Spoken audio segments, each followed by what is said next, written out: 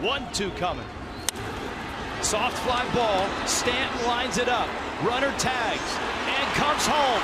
Stanton's throw to the plate. In time! He is out at the plate! On a hop! Mathis with the tag.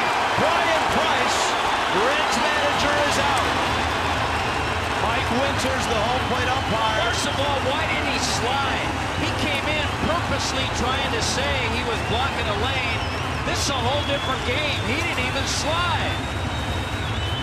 He should be out anyway. He didn't even slide. He's trying to get a call as opposed to playing the game the way it should be. This is not a challenge. It is an interpretation of the rule that was put into place. Here's a look at it. Everything done perfectly. Stanton times it. One hop throw on the money. He doesn't have a chance. Mathis has the ball. He can do whatever he wants. And he didn't even slide. If they change this, I'm sorry. If they change this, if they change this, they better change the rules of the entire game. You can't do it anymore perfectly. The catcher is allowed. He's got the ball. He gets over to put the tag on it. He should have slid anyway.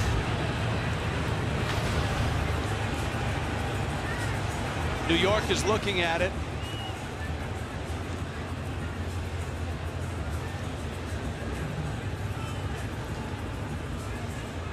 In the interpretations that we've seen and have been told, catchers can go get the ball wherever it might be. His foot's on the plate. The ball. Okay, he has to go get the ball. He catches it. Once he catches it,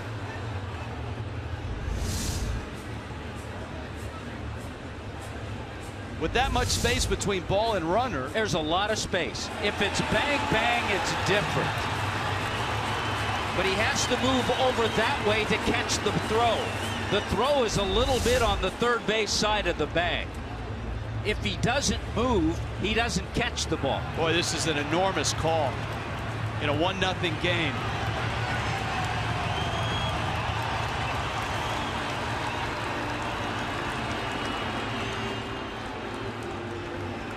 There's more contact in a high school game than they showed right there. Some anxious moments for everybody here at Marlins Park. For the Reds, it would mean a tie game. For the Marlins, it would preserve a 1-0 lead. The Reds had the bags loaded with nobody out. Zach Cozart coming in from third, out by a good margin.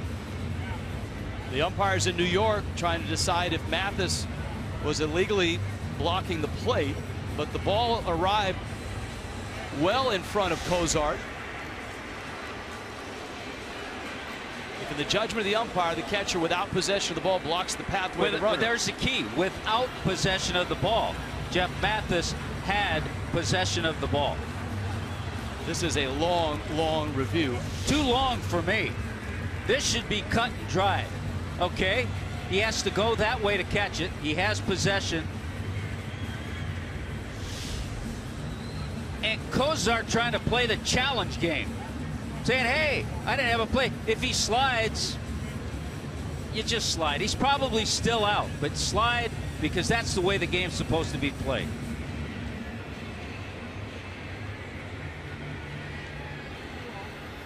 I would expect there's a lot of discussion going on in New York between a variety of umpires, not just one guy watching it, but a group of umpires.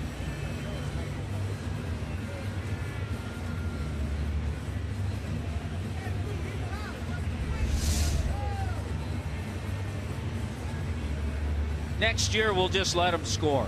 Just let the catcher catch it 3 feet in front of the plate. Let the runner score. Be like T-ball pretty soon.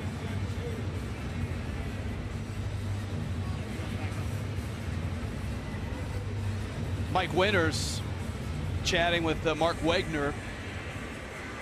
And the umpires are just like us, the umpires here, awaiting a decision in New York.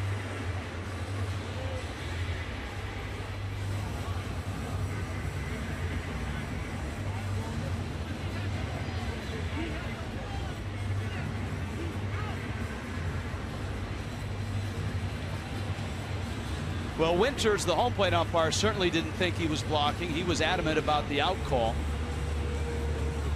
Obviously, he watched it in real time. The umpires in New York have had, by now, 3 minutes or so to look at all the views, all the angles, which leads me to believe, Tommy, there's a discussion going on in New York. He had possession of the ball. If he has possession of the ball, he doesn't have to give him a lane. He can go in and tag him. And the runner can do anything he wants. Mathis looked down, looked at his feet, ball's up the line. Now he has to go, he has to move that way to get the throw. That's why he moved that way. So next time, just let the ball go through and let 2 runs score.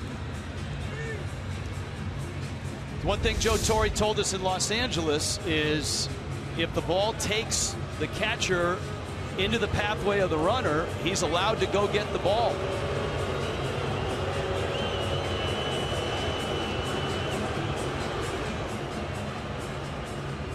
If this call is changed, it's going to change a whole lot in baseball. Let me just say this. And I'll say this, over on Reds TV, they're probably saying, hey, he didn't have a lane, he should score. But that's not right, and if this call's changed, it's going to change a whole lot in this game of baseball, as we know it. There's such a gray area around this rule that I really have no feel as to what I don't think they do either, because it's taken so long. Here's the call. He's safe. Game's going to change from this day on. And mark down the date, July 31st, 2014. Mike Redmond right now rips his shirt off, throws his hat. I feel like doing the same thing.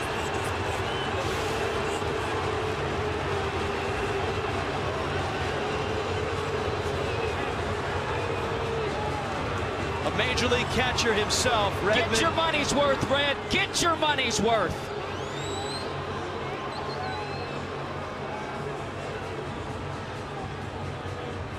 It's an enormous call. It's a tie game. Redmond has been ejected. I don't care what I read, what they say afterward. That's not the right call. It's a bad call.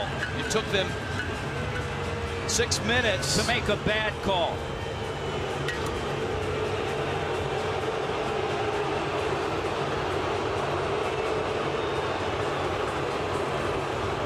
Now the umpires on the field obviously drew the ire of Redmond. What he'd like to do is pick up the phone, I'm sure, and call New York and go at it with those guys. Give me that number. Because Mike Winters, the home plate umpire, found nothing wrong with the tag initially, but it was reviewed in New York.